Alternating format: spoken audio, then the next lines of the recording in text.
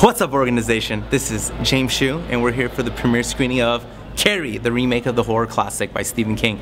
But we are here for GanoLife Social, not movies, and I wanted to make sure I answered questions that just came into my Gmail before the premiere started, before Julianne Moore gets here, and all that good stuff. So let's answer those questions. So today's questions comes from Portland, Oregon, from a wonderful girl. Her name is Miss Mos, M-O-S, Man of Steel. Anyway, Miss Sophia Kinnear, and she writes from Portland, Oregon. She says, James, during a confirmation call of them coming to a coffee break, she says, well, I just want some more information.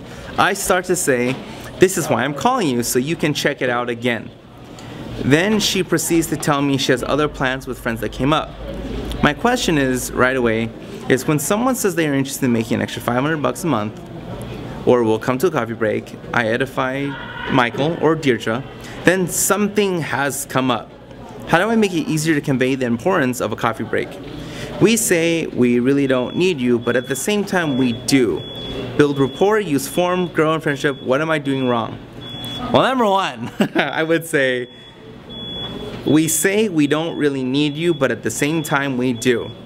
You know, Sophia really loves me, so she's not gonna get offended. However, Sophia, if you're gonna write to me an email that says, we don't really need you, but at the same time we do, you probably feel that way, and that's the problem. You don't need anybody, right? And you don't need anybody to come. And I know it's easier said than done. I know it's easier to say that sticks and stones may break my bones, but words will never hurt me, but at the end of the day, words really do hurt, and people can't really say mean things and racist things, and I could say something that could offend anybody, and that is the truth, that words do hurt, right? And it's easy to say, oh, that doesn't hurt my feelings, or if someone says, oh, you're ugly, and it's easy to say, oh, I don't care about what someone else says. If they think I'm ugly, and it doesn't hurt my feelings. It's easier to say that than done.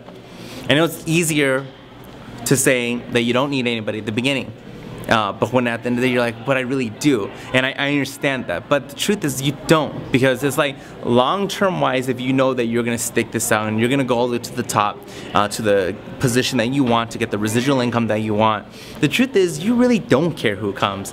And you'd be surprised, it's like a guy with confidence. If a guy that had confidence, Sophia, came up to you, would he have to say, I'm confident, Sophia, or could he do things in his mannerisms, with his chest maybe being built up a little bit more, just the way he's talking to you? Are there things and attributes that would show you someone is confident versus someone that came up to you that wasn't confident? Probably there's things that people could do without having to say I'm confident, that you could look at someone and say that person's confident. Well, the same thing, when you're inviting someone, right?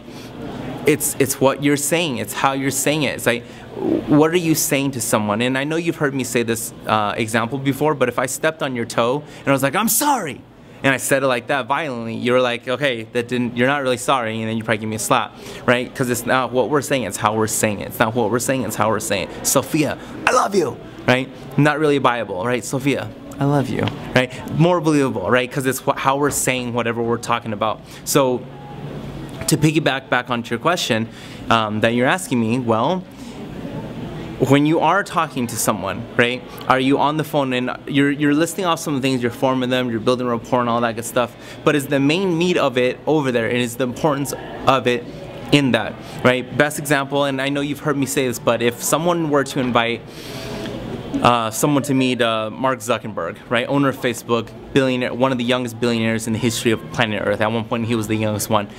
If you were to set up that appointment with someone, would someone flake on that and say, oh, I have to meet with other friends? Most people would say probably not. Why is that? Because there's so much importance behind this meeting that someone wouldn't have the balls to cancel that meeting. So let's retract and retort back on what we're saying. What are you saying to somebody? What are you saying to somebody? How well are you praising them, or I heard you're using the word edify. How well are you edifying them or praising them that makes them feel a certain way about who they're about to meet, right? What are you saying in that mix, right? So there's those things that we're saying. What are we saying in that mix that makes them want to flake, or they feel it's even acceptable to flake, right? If I were to invite you to meet Bill Gates, Michael Jordan, Kim Kardashian, Kanye West, Jay-Z, Puff Daddy, it doesn't even matter, Henry Cavill, right? Julianne Moore, the star of Carrie, who, if I were to introduce you to one of these people, do you think that you would ever be like, you know, I'll kind of think about it? No, right? Because it's such a big deal. Or if I was like, hey, Sophie, I want you to meet my boss, right? I'm going to introduce you to my boss, and this is a pretty big deal. And it wasn't for money. I was just going to introduce you. Would you flake on that? Probably not, right? Because you know there's that much importance behind meeting this person, right? So are you saying to the point how big of a deal it is to meet these people, to meet Miss Deirdre, to meet Mr. Hoffman? Is it that big of a deal, yes or no? And only you know that, because only you can actually hear how you're inviting and talking to these people. But you really got to ask yourself, what are you saying to these people? Right? And are you giving them the ability to come out of this meeting? Because if you're saying that people are rescheduling, or people say, oh, I have plans with my other friends, you kind of also then have to have your backbone and be like, whoa, you told me that you were available, and only reason I even set this up was because you told me you were interested in making some extra money, and my boss is actually taking the time out of their schedule. They're expecting to see you there. So now it's not okay. And then I don't know if this is for sure, but are you letting them push you around? Are you letting them bully you? Or are you having a backbone? Or are you kind of like, okay, yeah, you can come tomorrow, because at the end of the day, in the back of your head, you're thinking, well, maybe it is okay if you come tomorrow, when it's not okay. It really isn't okay. So you really have to decide what you're saying to people. It's having that backbone, telling them, no, you told me this was it, da da da. And you have to be aggressive, right? And could you offend some people, and could some people actually say, I'm not even going to be your friend anymore because of that? Maybe. Have I seen it before? Yeah. Has it happened to me? Yeah.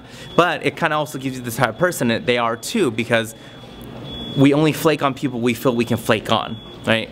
Let me say that again. We only flake on people that we feel we can flake on, right? Because there's certain people in everyone's life where if that person called that person and said, hey, meet me up, that person would always be there, because that person that invited them is that important to them. So again, we only flake on people that we feel we can flake on. So are you the type of person that people feel that they can flake on? And if it is, there's nothing wrong with that, because that's where we raise our lid that we talked about, and getting to the point where it's not okay, and we get aggressive, we get a backbone, and we talk to them. If this didn't answer your question, Sophia, please email me, GanoLifeSocial@gmail.com. If this is the first time you're seeing any of our episodes and you have a question for me about GanoLife, feel free to email me, GanoLifeSocial@gmail.com, and write, hey James, and troll away and let me know what you think. If you liked the episode, thumbs up, subscribe. You can join the organization so you can see all the cool questions that come in, and hopefully I can give some good insights on the basic building blocks of people and communications. And until that next episode, we'll talk to everybody soon.